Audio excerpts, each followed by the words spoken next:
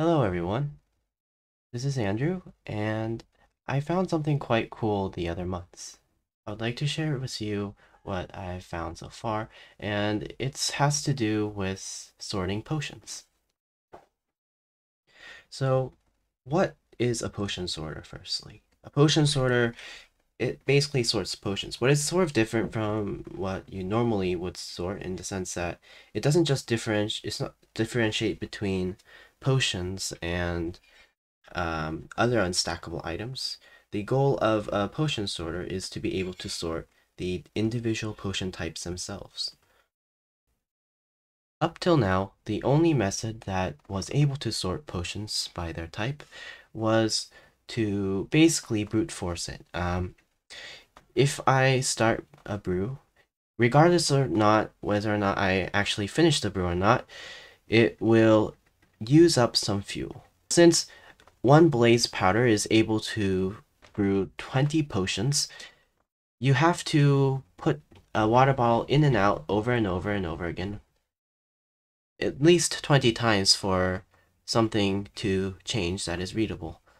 And in this case, we can read off of something like the fuel here to tell whether or not the potion is a water bottle or the potion that we want to filter out.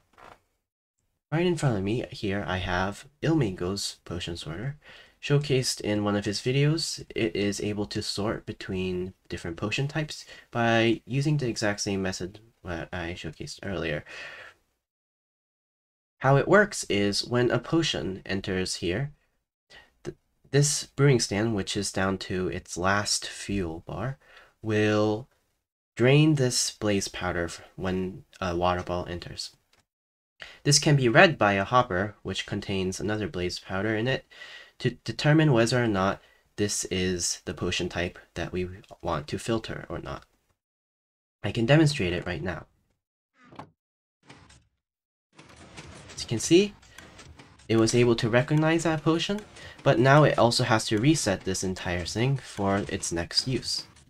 This can take quite a while as it has to insert the potion 19 times over in order to bring this back down to 1 bar. As this relies on the blaze item running out, this will also use 1 blaze powder per every water bottle you sort.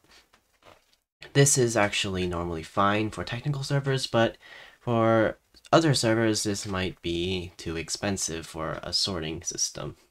Moreover, as I said earlier, this machine is quite slow, and so because of that, it hasn't been really practical to sort potions in storage systems. Fortunately, we now have an alternative. Right over here is a machine that I've made that is able to sort potions at hopper speed. Now, as you can see, it's quite small, and it is able to do the same thing that that machine does. It is able to sort water and or other potions from anything else. I can demonstrate that right now. In my hand, I have a barrel containing some items. If I place it into input, you can see that it all gets sorted quite quickly. Water goes here, and potions go here. Instead of using the fuel mechanic that Ilmingo's potion sorter uses, this one uses a more novel approach to figuring out whether or not the potion is the type that we want. It still uses blaze rods, but it only uses 1 every 20 water potions it sorts. How is this able to do this? Through the usage of a CUD. A CUD is a comparator update detector, and one thing that I found while looking at the game's code was that a comparator's update detector is also able to detect when, not only when an item comes through a brewing stand, but it's also able to detect when the brewing stand starts brewing. As the comparator update detector can tell us when the brewing stand has started brewing, we can now use this to filter potions at really high speeds. Notably, this one is at hopper speed. Extending the idea that I've shown over there, we can create something a little bit more complicated. This over here is a potion encoder. Now, this, instead of filtering items over there, this one will take a potion and spit out a binary signal telling you some information about the potion's characteristics. Let me demonstrate.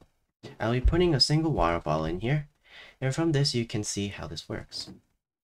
A potion is sent through each of these brewing stands, each with a different item, and from that we are able to get a binary code that signifies what can brew with that water bottle. In our case, a water bottle can brew with netherwort, Sperantis spider eye, redstone dust, glowstone dust, and gunpowder. If we put in another potion, it will correspond to a likely different code. This machine is able to encode at hopper speed, meaning it is able to process a potion every 8 game ticks. Here I have various potions in a barrel, and I can take that barrel and put it through the machine.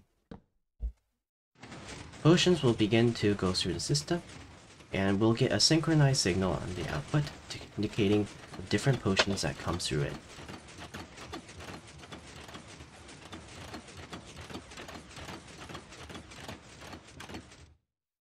So, you may be still wondering, what is a comparator update detector? Now, a comparator update detector is really just a comparator that has been in a state that it's not really supposed to be in. For example, when you cover a chest, a comparator will actually turn off even if the chest has an item in it. But if we push a block over it or pull it, though the chest state has changed, the comparator will not update. And so this comparator will now become a comparator update detector. What do I mean? If, for example, I do something in this barrel, such as opening it or clicking on a slot, you can see that the comparator update detector fires. This is because every time I do so, a comparator update is sent to that comparator, which allows it to change its state. This happens not only when I interact with it, but also when things like droppers and hoppers feed items into a barrel or other container items.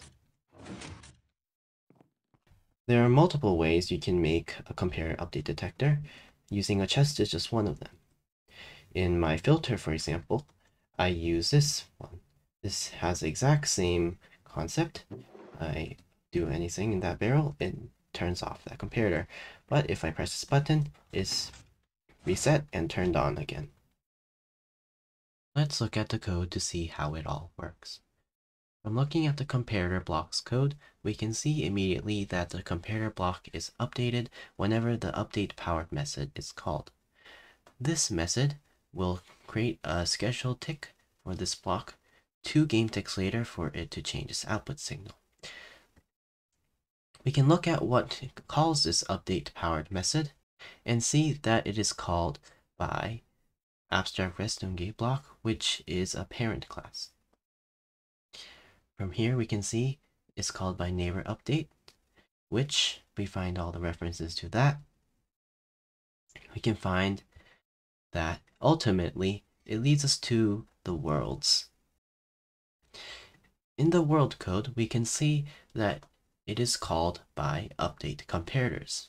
This update comparators method does exactly what it says, which is it sends out comparator updates, and only comparators.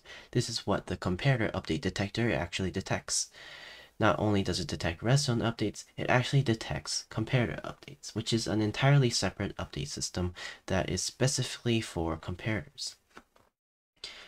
What's unusual about this update comparators method is that it is called by a lot of other containers for their inventories. We can see this in their references. Looking at the references to update comparators, we can see that there is a variety of blocks that also call it, but what we're interested in is the block entity class. In this block entity class code, you can see that it's called by a method called mark30. This mark30 method, in turn, is called by a variety of things.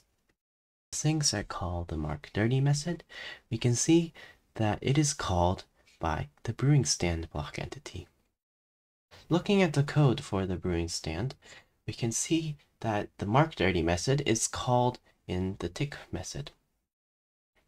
Specifically, however, the mark dirty method is called in only certain situations.